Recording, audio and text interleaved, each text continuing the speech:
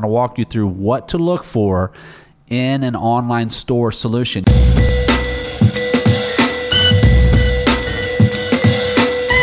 Welcome to the We Are Slam Show, where we share marketing agency insights, best practices, and ideas to help your business grow. My name is Tyler Kelly, and I'm the co-founder and chief strategist here at Slam Agency, a digital-first full-service marketing agency. Today, I want to share with you the things to look for when selecting an online store solution. Now, many of us have had to transition to doing online sales. And when I say online sales, I'm specifically referring to e-commerce. So if you're a marketing director, if you are a small business owner and you're saying that now is the time to get into the game, to develop and to invest in an online store, then this is the episode for you, because I'm going to go through and I'm going to walk you through what to look for in an online store solution. You know, many of these solutions that I'll talk to you about have a monthly fee associated with them.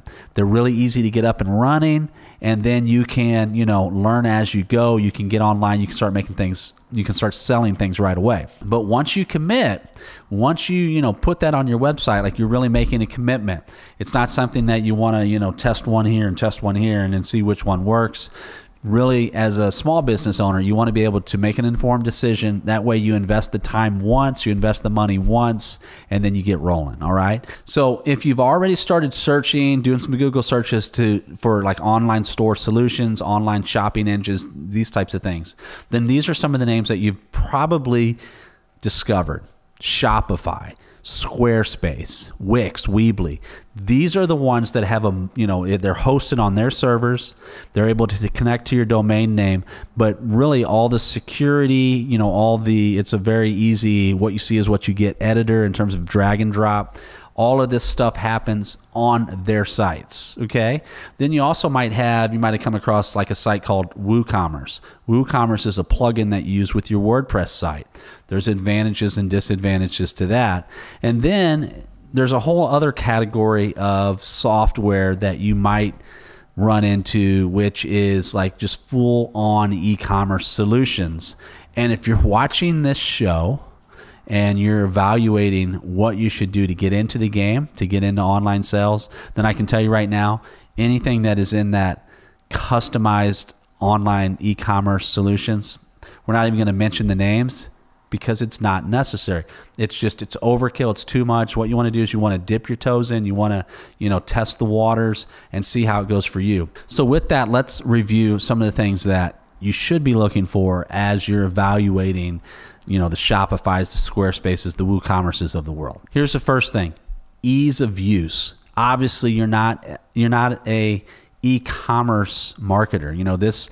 If you're watching this show trying to figure out which software solution to choose, that means this is not something that you've been trained in. This is not something that you do day in and day out. Now, it's something that you're going to start doing. It's something that you're going to get to know very well and implement and integrate right away so that you can begin to make sales online. But as of right now, you're not an expert, okay? And so you need ease of use. You need a system that's easy to use. Now, when I think of WooCommerce, number one, I think that, of course, it's on WordPress. It's a plugin, easy to install. But then after that, it kind of gets complicated.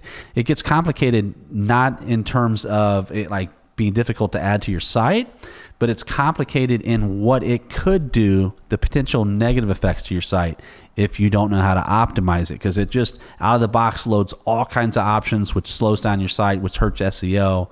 And if you don't know what you're doing, if you're a novice, the ease of use there it's just too much. Now, when I think of Shopify, that's one that's easy to use as a novice.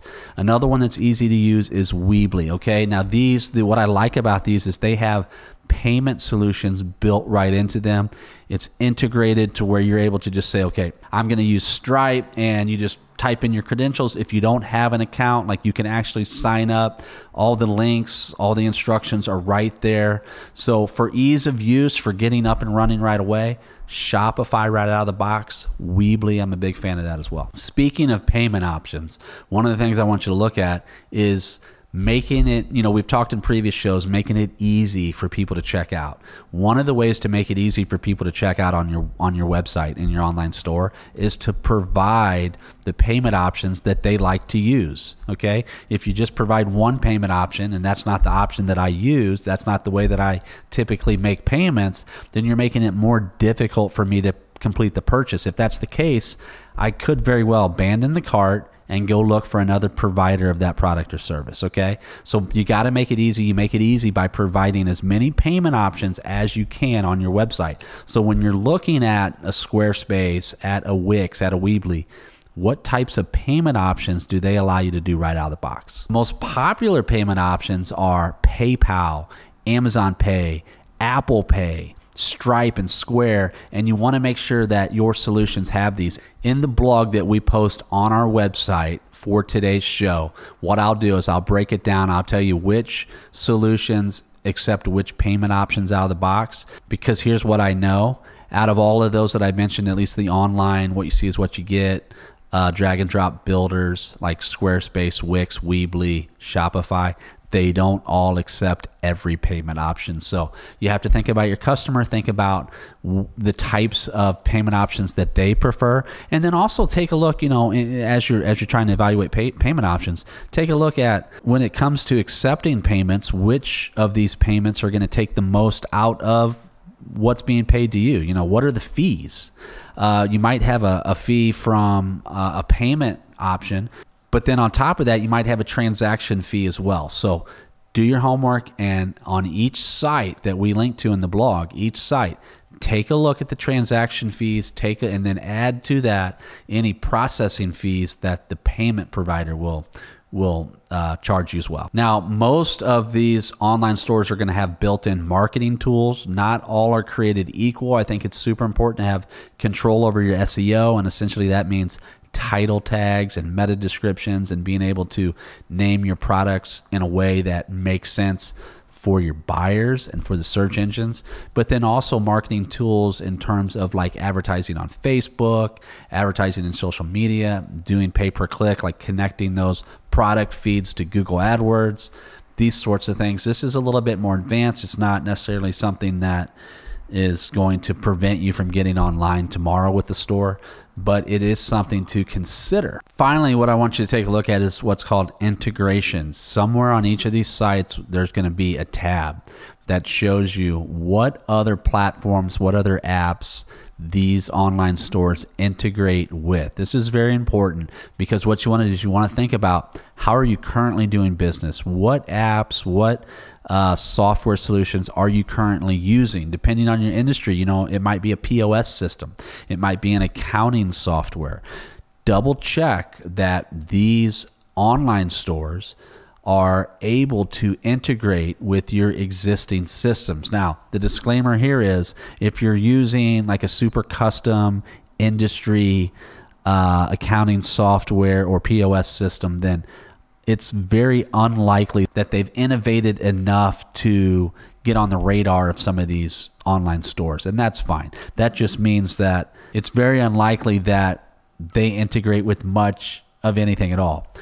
But, if you're using QuickBooks, something that is widely used, by all means, your online store, we should expect that to integrate with QuickBooks. So take a look at the integrations, and then just make sure that you have a plan in place to integrate what you're currently doing with what you're going to be doing. Because my bet is that as soon as you get online, as soon as you announce the fact that you have the ability to purchase your product from an online store, you're going to see people begin to do that. And regardless of what happens in the future, when we finally get back to normal, you're going to want to continue with your online business. This will be a good thing for you, because you're stepping out and you are developing another line of business that will be with you from here on out. All right. So these are the things to look for when looking for an online store solution. And I want to end it with this.